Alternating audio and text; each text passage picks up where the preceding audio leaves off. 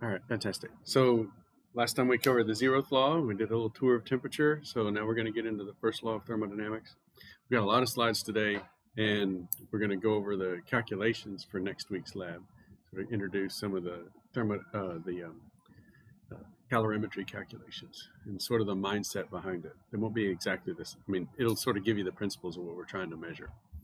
We have 3 weeks of calorimetry, so I think it'll be fun. This is part of the lab experiences in this course that people really like. You get your hands on, you get to play around with some equipment. You get to, the setup for Monday or Wednesday's lab, depending on which one you're in, is actually kind of dangerous. So I want you to pay attention. There's a place where 2 probes are plugged into the power thing to measure the voltage, the line voltage, and you can see the metal. Okay, so don't put your finger there. Don't touch the live electrically charged metal piece. It's like a half a centimeter. And so, yeah, I know you're like, don't do it. Yeah, so really don't do it. It probably won't kill you, but it'll hurt. And so these are some basic thermodynamics terms that were at the end of last lecture. So I should have covered these. I'm going to catch up on those. And so we're dealing with heat most of this course, especially all of the next 3 weeks in the lab. And so heat in this term, in this part of the course, is Q. So I'm sorry, it's not the partition function anymore. It's heat. So when you see Q, so the statistical thermodynamics is typically its own course. So there's really no ambiguity between Q in a stat thermo course and Q in a thermo course, because in a thermo course, Q is heat. But I always like to take the quantum and bring it into the bulk. And so I have that first section of this course as statistical thermodynamics. And so on the first exam, Q is partition function. Okay. The second, third, fourth, or whatever, it's not. It's heat. Sorry. Once again, we have that in the literature, and I don't want to change it and make this course an odd thing. Okay, so heat flowing in and out of the system is measured using temperature, and heat flows through diathermal walls and not through adiabatic walls. So whenever you hear the word adiabatic, the thing that should pop to mind is that there's no heat flow. It stops heat flow, adiabatic.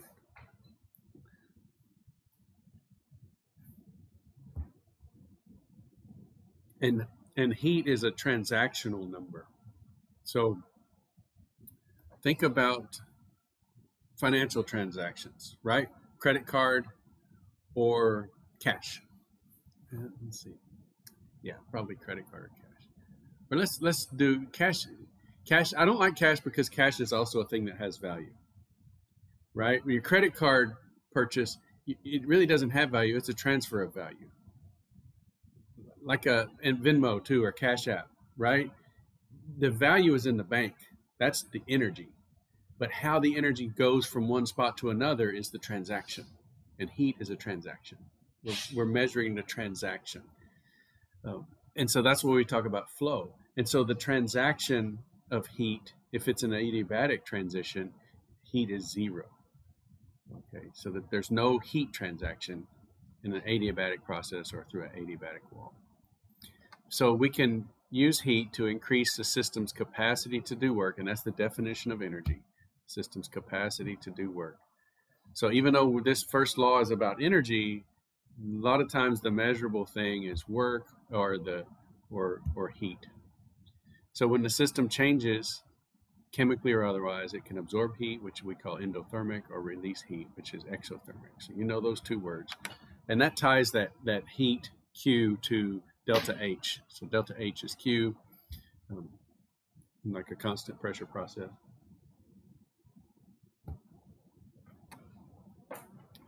So diathermic is heat conducting. And so good heat conductors are diamonds or diamond material.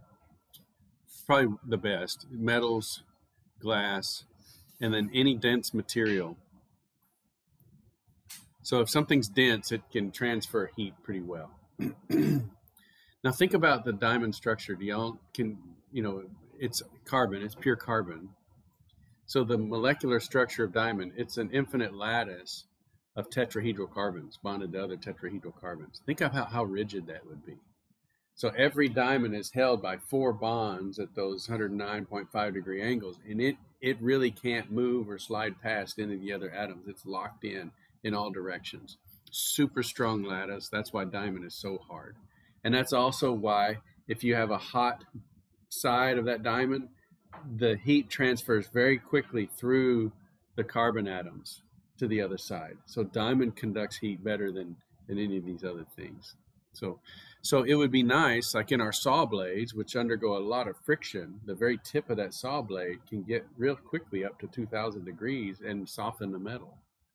Okay, and so if your saw blades get too hot, the tips will round off. The very tips will melt, and then the saw blade gets dull. What if you took the sharp metal and you just sprinkled diamond dust, like glued diamond dust to the sides of the tip? Then the heat would flow down the diamond dust and keep the metal solid. And so we put diamond on the tips of saw blades if we can. It's expensive, but on the tips of cutting tools if we can. Not so much because they're hard, that helps, they don't get crushed, but also because it sucks the heat away from the tip.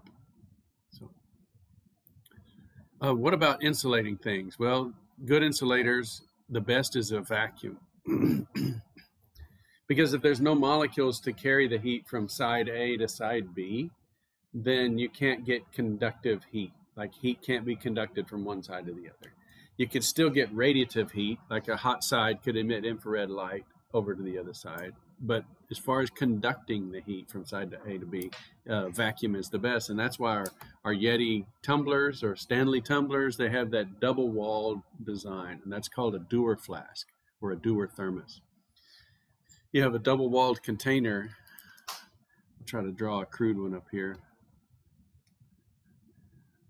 So it's a little Stanley, these gigantic Stanley cups that everybody's carrying around now. Okay. So inside here is the deal. It's got that big handle on it. Okay. So this inside here is a vacuum. I'll just point vacuum to the inside here. Okay, so that's what keeps, if you got hot liquids in there, it keeps the heat from being conducted through the walls to the outside. If you got something cold in there, it keeps the heat from being conducted from the outside to the cold side. And then you want to keep it sealed so that hot molecules don't leave or hot air molecules get in and warm it up. So that's how these thermoses work, but vacuum is the best. And that's why they say it keeps the hot things hot and the cold things cold. It doesn't have to know, though. Like there's no switch. Okay, keep it hot or keep it cold. It's just a vacuum. So then air is also good. Foamed plastics, which trap a lot of air. And so this is like the Yeti ice chests. And then they have this, any low density material can be put inside this double-walled box. Why didn't they put a vacuum in here? Well, because you're going to throw it in the back of your pickup truck and it's going to get punctured and then the vacuum is going to not be held. So that's no good. But again, to keep the hot air from coming in, it's got a really good seal here. So it's got a big plastic or a rubber gasket around, and that's probably the thing that makes it last the longest. You can put ice in a Yeti cooler and it can last a really long time because it keeps the hot air from going in there and warming everything up. So that's an adiabatic wall. So the energy doesn't go through that wall in the form of heat. And so then you can keep a separation between those temperatures. In this case, it shows that it's hot in the inside and cold on the outside. Okay, spun fibers like fiberglass or cotton or, thin nylon. So that's why our jackets are filled with that fiber fill. Or feathers, back in the day when you had goose down jackets. Good stuff, okay. Now this first law of thermodynamics, the internal energy of an isolated system is constant. That's the simplest way to say it. We call this in general the law of conservation of energy. And we're going to cover all of these topics in the next few lectures. Hey, welcome.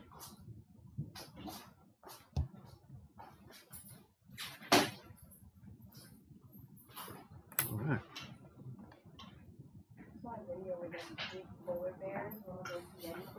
Yeah. It held up. Really? Yeah, they're like playing with it. And they threw it in the water and tried to like drown it. That's funny. They put poison stuff in that. Oh, that's fun. Yeah.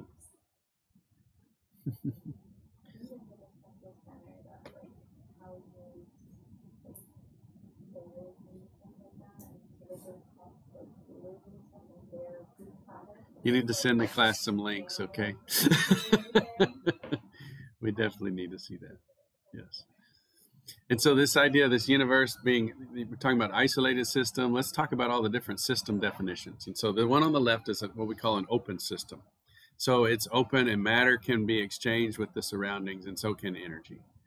A closed system is just like what it sounds like. We close it off to matter transfer. So that would be, you know, you've got a sealed container, so matter can't leave or come and go, but energy can go in and out. So a closed system can exchange energy, and so an isolated system is one that you can't exchange energy or matter. Okay. And so let's think about this as well, this idea of system and surroundings. So if we have cooling steam, the steam is the system. So this is the trick most of the time in thermodynamics, is trying to get your mind around what is the system, what's the definition. Most of the time when we write a chemical equation, that chemical equation is the system. Okay. This case, we don't really have a chemical equation. We have, say, a mole of steam, and it doesn't really have a container, but conceptually we can put a container around it. So if that mole of steam cools down, the heat leaves the steam and goes into the room, goes into the surroundings. Okay. And so when it cools down, it releases 1,870 joules. So this negative sign right here is showing that heat is lost to the surroundings. So the steam cools down, the surroundings warm up. Okay. And so we change the sign to compute the temperature rise of the surroundings.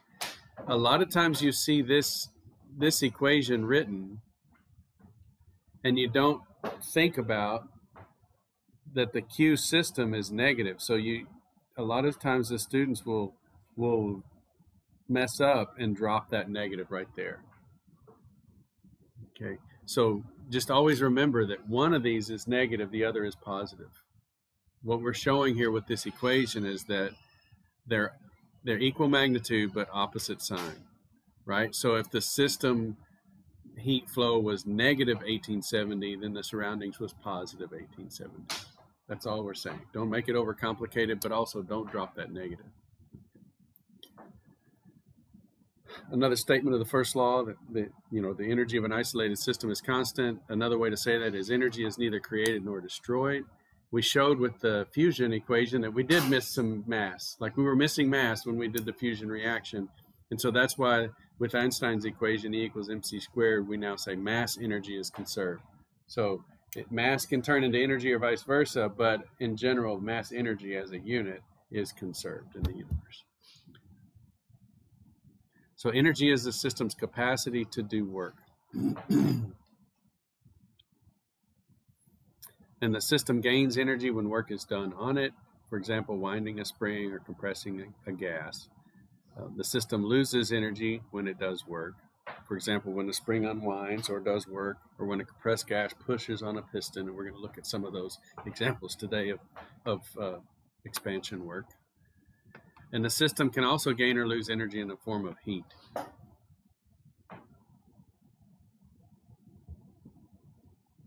A lot of times that's how we make the world run. We burn something, we get some sort of heat source, use the sun, whatever, and we're increasing this small system's ability to do work. So if we burn gasoline and air inside a container, it can increase its capacity to do work, and it can push that piston. And so that's how we're driving our vehicles. Work is the fundamental property in thermodynamics because it's measurable. Okay, we can measure, the motion of the piston and so on. We can measure heat flow by using temperature changes, but in general, we're measuring work most of the time. Okay, it's equivalent to moving an object against an opposing force, such as lifting a weight or expanding a gas against an external pressure, or driving electrical current through a resistance. These are all examples of measurable ways to determine the work that was done. So we use the surroundings to decide. So disordered motion we call heat or thermal motion. So if this system loses energy to the surroundings and we can't really see a systematic or orderly motion in the surroundings, we call that heat. Okay. But if we look at the surroundings and they're all moving in the same direction, we call that work. Right? So this might be a piston. So here the energy went in and we're moving this piston. Then we call that work. If this energy comes into the surroundings and then these atoms are just moving in all different random directions, we haven't captured anything. The energy was transferred, but we didn't capture it into a systematic motion. And so then we call it heat. And okay, sometimes we want heat. You know, we want to heat our water, we want to heat our homes, heat our bodies, right? Okay, that's fine. But a lot of times we want work. So heat can be the enemy of work.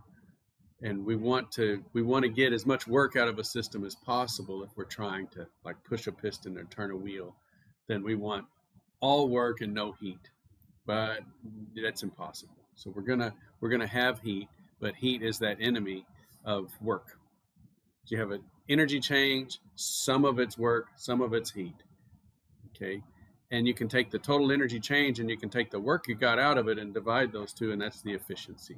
How much work you got by how much heat you put into the system. So our first law in action, the total change in energy is the change in the system and the change in the surroundings.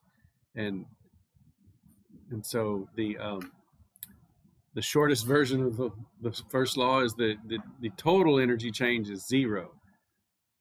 So if we set those to zero, and if energy flows out of the system, it's got to go into the surroundings and vice versa. So once again, like if this is positive, then this one is negative, right? We're taking that positive and we're changing the sign and we're getting a negative. So the heat flowing out of the system is going into the surroundings. Now, without electrical work or chemical work or phase changes, then we sort of can exclude those for this part of the course. We're going to say, yeah, there's such thing as electrical work, like electrical motors or certain kinds of chemical reactions that may provide or steal energy. Phase changes can provide or steal energy as well. But we'll set those aside and just talk about the expansion of gases, because that's how most of our engines work right now. And when we get to the engines chapter, you'll see how a combustion engine works, how a turbine engine works, how all these different kinds of engines work on expansion work. So if we're dealing with expansion work, really all of these works will fit into this equation, but we're going to be focusing on expansion work. So the change in energy of the system is in two forms, kind of like I was saying, Venmo or credit card. Okay, so one of these is heat. We'll say that's the credit card.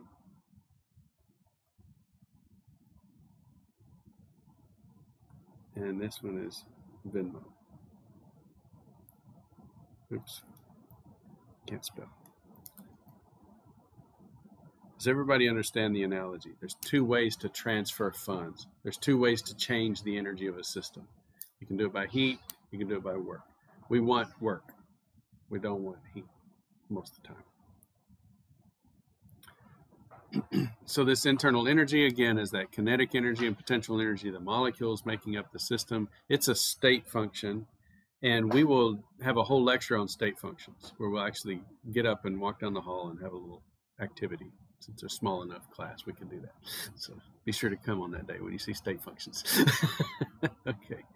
So the value doesn't depend upon how the system was prepared. And so our delta U can just be the final internal energy minus the initial internal energy. And that's a very important concept. It's good that internal energy is a state function. Heat and work can change the energy. So we can set that final energy minus initial energy to heat and work and figure out, like sometimes we will measure this one by using delta T, and we might be able to use this one by some other physical law, and then we solve for Q. Or other times we'll have Q and we'll have delta T, and then we have to solve for work. So there's just a bunch of different ways of using these equations. So this is what makes this course confusing. So I'll try to make sure it's as clear as possible. So let's move a piston. So we have our gas molecules in here, and they're quite hot. And so they're bouncing off the walls of the container and hitting that piston.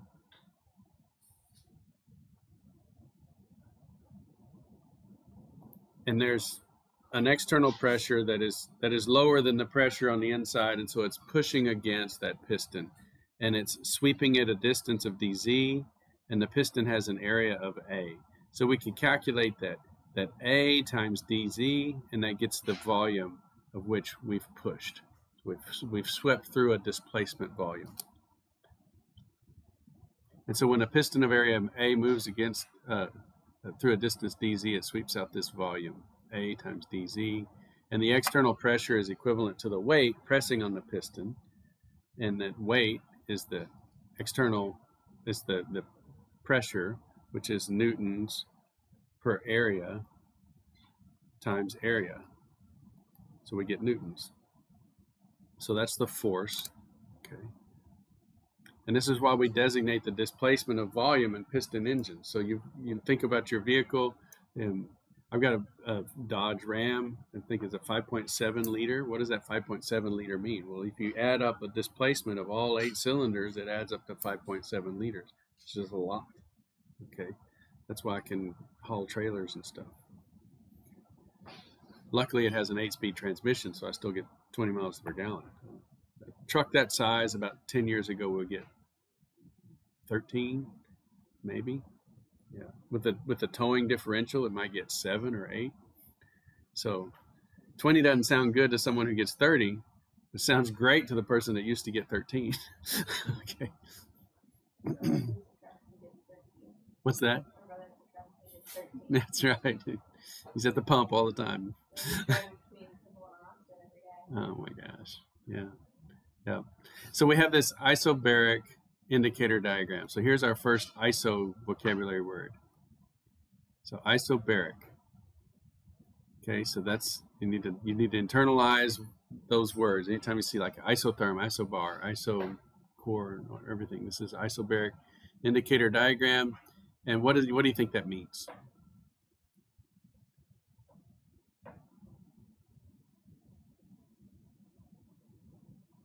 Okay, no guesses. All right. So iso means same,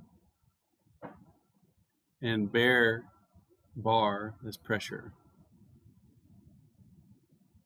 So same pressure all the way across the diagram. So it's a constant pressure. So an isobar is a constant pressure line. So you see this P external on the pressure axis. It's a PV diagram. It's a straight line across. That's an isobar. Constant pressure. And this piston is sweeping out this volume from VF to VI. And so this is the way we calculate the work. So the area under that indicator diagram is simple. The work done by this piston is the external pressure times delta V, which is the final volume minus the initial volume. Couldn't be easier, okay? So we have expansion when V final is greater than V initial. So that's the final is the larger volume, the initial is the smaller one, but then on compression, it's reversed. The final volume is the smaller volume. And so then the delta V is negative. Okay. Now let's look at the signs here. When we're expanding, let's see. Okay, here we are. For expansion, work is less than 0. It's negative. Okay, it's minus px times delta v. If vf is higher than vi, and so we end up with a negative number. For compression, okay, we're right here. Work is greater than 0. It's a positive number. And again, this is all from the perspective of the system. What's the system? The system is the gas inside that piston. Okay, and so we put heat in there or whatever, and it expands. It's doing work on the surroundings. If we put energy into the system by cramming that piston down and compressing the gas, then we're doing work on the system, and it should be positive. So we can compress a gas, put work into the gas, and now it has higher energy. And that's what we do with a compressor, like an air compressor. We plug it in, turn it on. Brrr, what's it doing? It's stuffing more gas into a small volume, and the pressure's going up. Okay, and so we're putting work into that system of gas, and now it can do things. It can spin those air tools and do work for us. Okay, now we have a different kind of expansion. This is reversible isothermal expansion. So here we have isothermal. So iso, we'll say constant for the iso, and therm, temperature.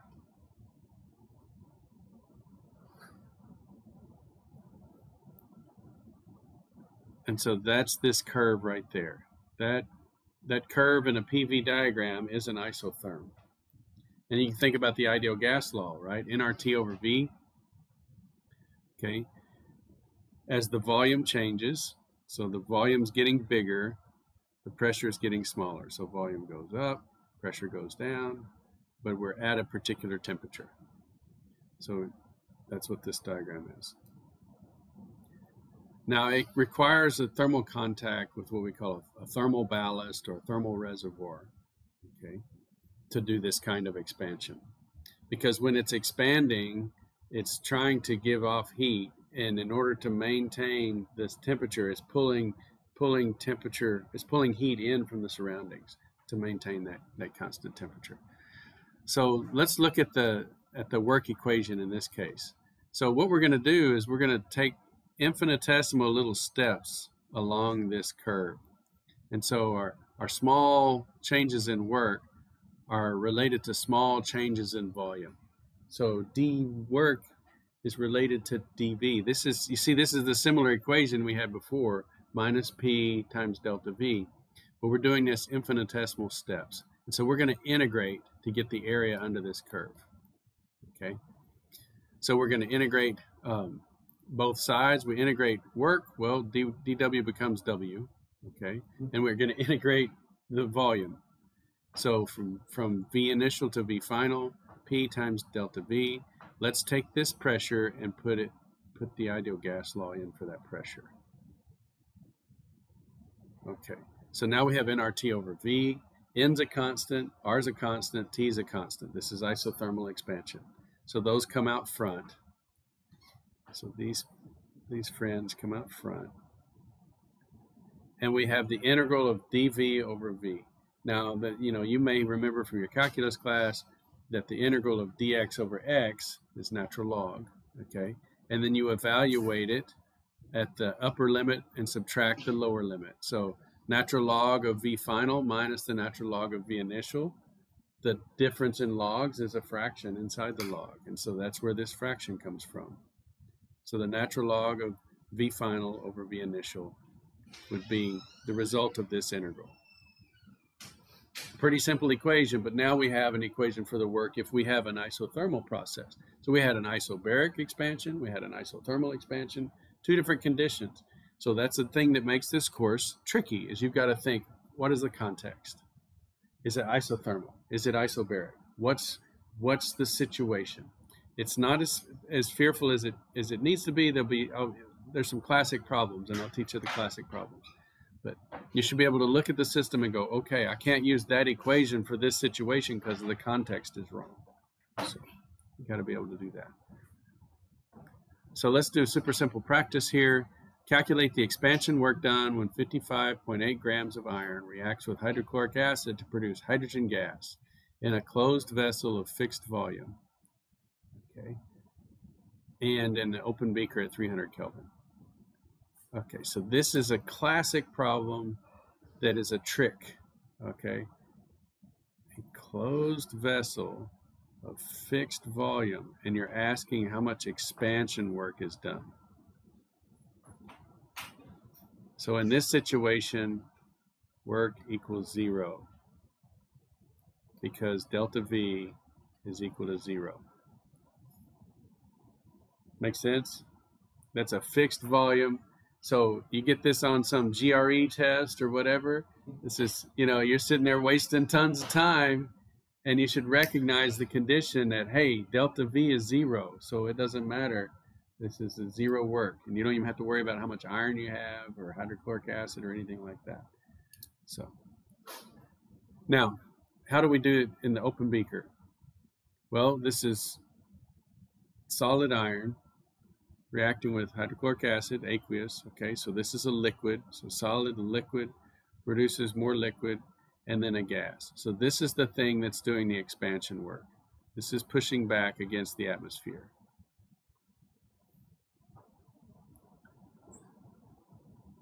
Now it's in an open beaker, so it's not pushing a piston, but mentally we're pretending there's like a barrier outside of that hydrogen. So if you produce hydrogen, it's going to push the atmospheric molecules back.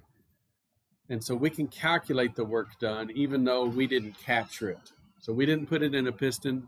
Maybe we could have, right? Maybe we could use this reaction to push a piston. But if we were, and we didn't have any friction or anything like that, we would be able to calculate how much work we could get out of this. So let's go ahead and do that. So how many moles do we have here? Iron. I picked a good number, right? 55.8. All right, so we've got 1 mole of iron. And is this balanced? So we've got iron here and iron there. We've got 2 chlorides here, and we've got 2 hydrogens that make a hydrogen, so we've got 1 mole of this. Okay, so that's not bad.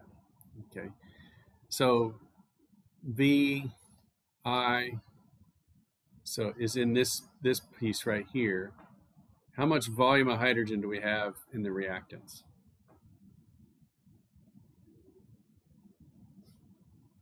I'm not trying to trick you. It's just 0. There's no hydrogen in the reactants until we generate some, right? So V initial is 0 liters. V final, we use the ideal gas law for this, right?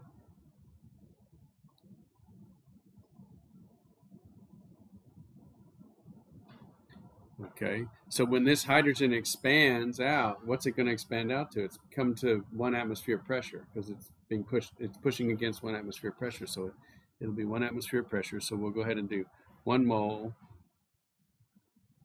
times 0.08206 liters atmospheres per mole Kelvin. And you should have that number memorized just as much as I did just then. Like, right away, you know how to put it out there. 298 Kelvin divided by 1 atmosphere. Okay, so my moles have canceled, my kelvins have canceled. Notice I'm showing my units. What's that? Oh, you're right, 300. Thank you. Thank you. I caught my mistake. Good job, Danny. All right, so we've got that. Let's go ahead and calculate that volume.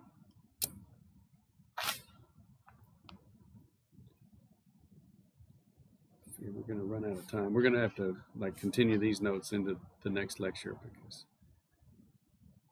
Okay.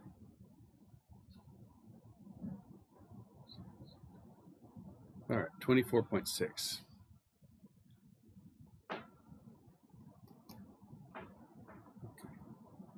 So this produced 24.6 liters of gas. So it pushes back the atmosphere quite a bit. Okay. So now let's calculate the work. Work is equal to minus PEX times VF minus VI. So it's equal to 1 atmosphere times 24.6 liters, or 24.6 liters atmospheres of work. Now that does not look like an energy. That's a liter atmosphere. And so I always show this equation because what do you do now? We want to get to joules. So how do we get from this to joules? Well, we could go from atmospheres to pascals, which is newtons per square meter, go from liters to cubic meters, and all of that stuff. Yes. Yes. Yes. Yes. So it's, I dropped the negative sign. So it's negative 24.6 liters atmosphere. So it did work on the surroundings. So that's very good. But let me show you a trick on getting out of liters atmospheres and into joules.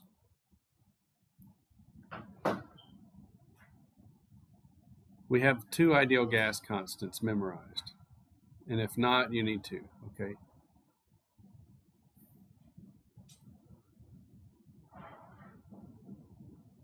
I just used this ideal gas constant, right? And what's the other ideal gas constant? The other R that we've talked about and we've used already in the course. Yep, 8.314. What are the units on that one? Joules per mole Kelvin. So this ratio of ideal gas constants does everything I need it to do. It gets rid of liters atmospheres and turns it into joules. And the mole Kelvins cancel. And if you look at this ratio, it's 101.325. That's actually the defined version of this. Okay. And that is the conversion from atmospheres to pascals. So it is the same mathematically, but this is such an easy way to do it. The ratio of gas constants will get you from liter atmospheres to joules and vice versa. Okay, so we end up with multiplying that by 100 roughly. So 24, it's negative 2460 joules.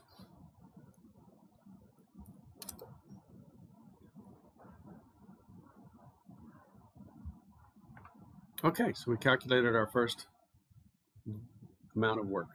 That's great. Okay, so next week's lab is on calorimetry. And so this is a sort of a little cartoon or picture of the bomb calorimeter. So it's a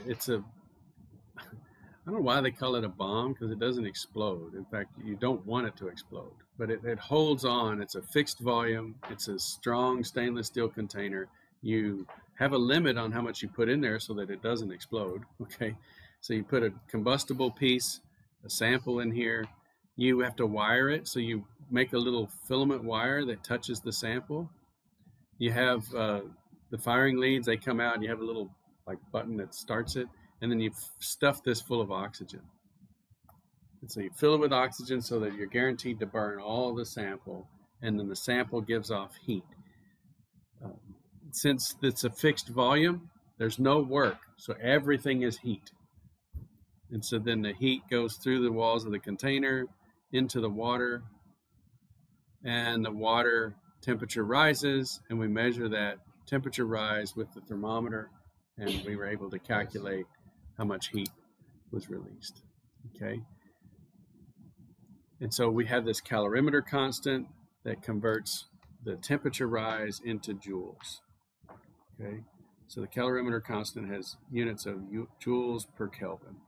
So if the temperature of that water changes a certain degree, then we know how many joules were released from our sample. We can also use a resistive heater, and we'll do that on Monday and Wednesday of next week. We'll put a heater in there, and then we'll use the current I, the voltage V, and the time delta T to calculate how many joules it takes to raise, X amount of water so many degrees. Okay. This is the data analysis. So if we have a rapid combustion, this is what it looks like. So if you have your sample in there and you punch the button and it burns really quickly, then you have a quick rise in temperature and then it tapers off. And so where do you pick the delta T? Because if you're out here and you want to calculate the delta T, there's no data point down here. there's data points over here. So how do we do this? Well, the ASTM has come up with a procedure. This is these standards allow us to have a standard way of calculating things. And so this is the ASTM standard. What you do is you have this pre-data here before the burn, and you have this initial or pre-period where you establish a linear trend. And so you fit this data to a linear trend, and then you extrapolate that data out. Now you're going to get one that you print off a blackboard, and you're going to do this with a ruler. So that's easy to do. Is you have the printout, you use a ruler, and you draw the line. Okay? And then up here you have the post period, and you use the ruler and you draw that line. And you come backwards.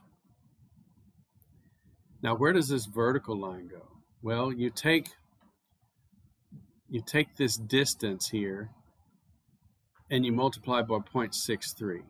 So 0.63 of the rise. So 63%.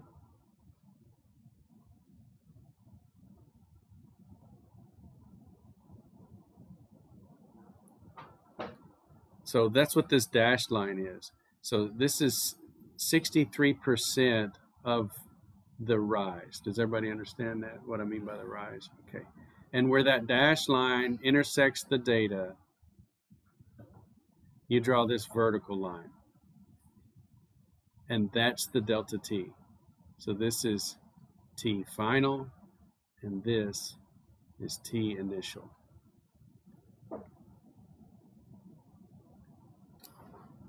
So that's how you analyze a thermogram. Okay, we do it by hand, and then I give you a spreadsheet that does it automatically for you. Okay, but I want you to do it by hand first. I didn't have you make this spreadsheet because it was tough. We have to do a linear regression for the pre-period and a linear regression for the post-period. We have to extrapolate those lines, and you have to decide like how many data points to use. If I'm counting these data points and then I include this one, then my line is going to be off, right? And if I'm calculating the linear regression of this one, the trend line, if you will, and I start including these data points, then my trend line is going to be off. And so you've got to decide how many points in the pre-period and how many points on the post-period. And you can look at the R-squared values. So you go 10 points, okay, you got a good R-squared, 11 points. And then you get to that 12th point where it started to rise again, your R-squared drops. And so then you back up. You say, okay, we're going to use 11 points in the pre-period. And I've got a good R-squared value for the pre-period or the T initial line. Then you do the post-period and you start coming back. And, you know, depending on how long you let the calculation run, you know, this might be 50 points. You get to 56, 57, 58, you get to 59, and your R-squared starts to move. And you're like, no, I don't want that. So you back up to 57, and you've got a good regression for your T final line. And then once you have those set, then the rest is automatic, and you have a delta T number. So you can pull that off the spreadsheet. But I want you to do it by hand first so that you get a feel for how it works. The resistive heater is not as steep a rise. Here you plug everything in, you turn on the power strip, and the heat just, you see the temperature just start going up in a linear manner. Okay. But this is how you would apply that ASTM analysis to the resistive heater. Okay. Let's zoom in on this area right in here in the middle, and we've got a couple of minutes, we'll be able to do this. So this area right here in the middle, if we zoom in on that, look how nice and linear it is. So we've got a current of 2.5 amps going into our heater. And the voltage we measure on the line voltage is 120 volts. And the mass of the water that we have in the calorimeter is 480 grams. We can do a regression of that line, and we get a slope of 0.1477 and an intercept. The intercept we're not really interested in. We want to know this slope, because that's how many degrees C or degrees Kelvin is changing for every second. Now our power is the current times the voltage. So the current times the voltage is 300 joules per second. And our slope is Kelvin per second. And so the ratio of those, the per seconds cancel, and we've got our calorimeter constant. So it takes 2,031 joules for every degree Kelvin to go into the system. Now, what's the specific heat of the fluid, the water?